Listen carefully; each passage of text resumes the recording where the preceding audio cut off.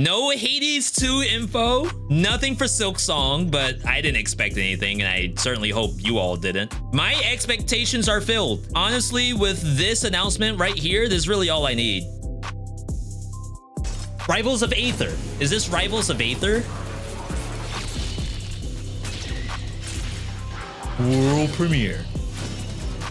Oh, it's not. Dead Cells dev.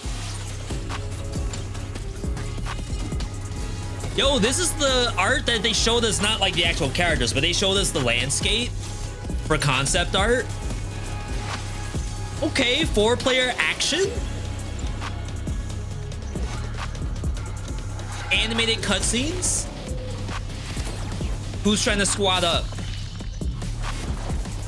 I mean, I see death, so maybe it is a roguelike too. Die and retry.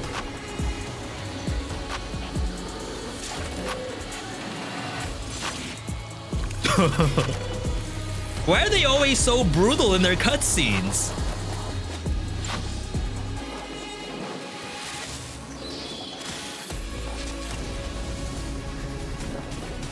Where's my wallet? New Dead Cells just dropped with the Axolotl?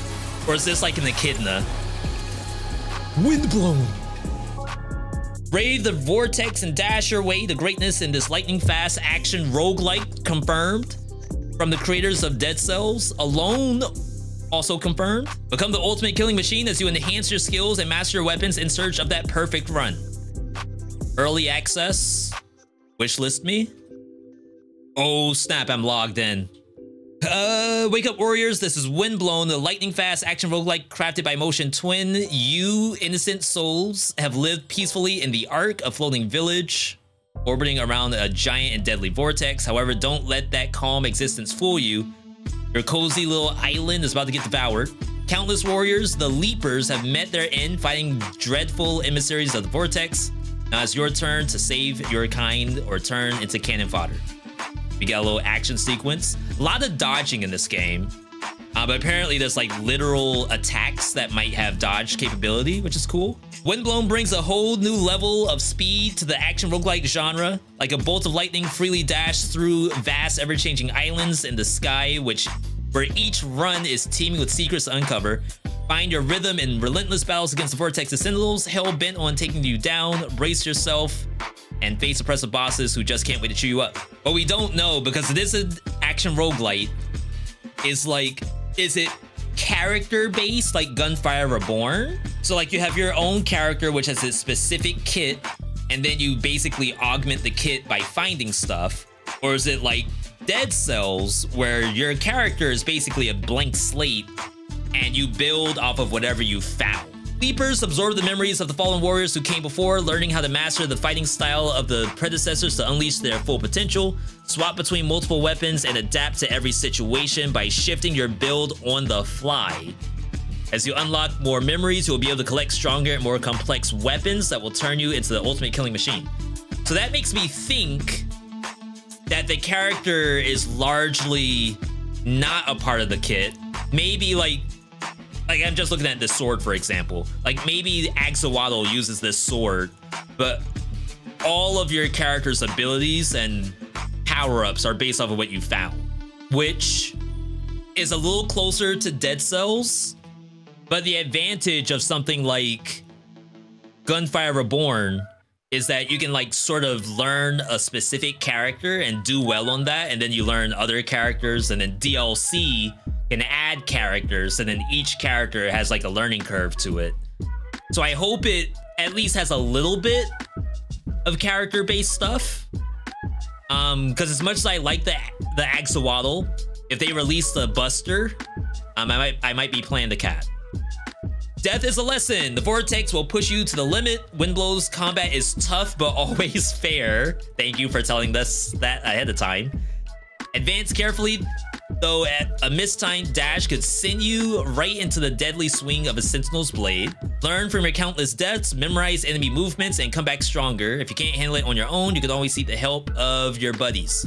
Your feedback is invaluable. Just as you helped us shape Dead Cells during early access, we would like to gather your thoughts to make this game as best as it can be. All right, wishlist the game, people.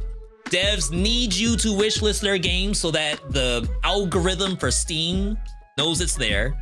Now go improve yourselves, leapers. The world of Windblown awaits, and we can't wait to watch you try over and over and over. Leap into lightning fast adventure through sky and get ready for a colorful death. All right, we did already see the trailer, some screenshots. We got a, what's the name of the Pokemon? The Frog Ninja. That's like OP in every single video game that they introduced. It's OP in Unite. It's OP in the card game. It's OP in the original game, which I think they nerfed it going into the latest Pokemon games. You can be a lizard. Is that a bat? You can be Rouge the Bat. Never mind, I'm not playing the cat anymore. Training dummy.